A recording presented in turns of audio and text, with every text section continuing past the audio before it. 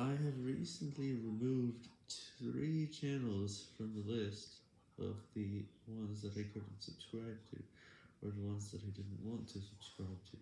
And the reason was because those channels became active in making shorts. I would check what the age of the latest short is, and see if the channel is active or not. However, for music channels, I would still see that there are no music, no shorts tab, and there is no live tab for music channels for some reason. And for whatever, I don't know.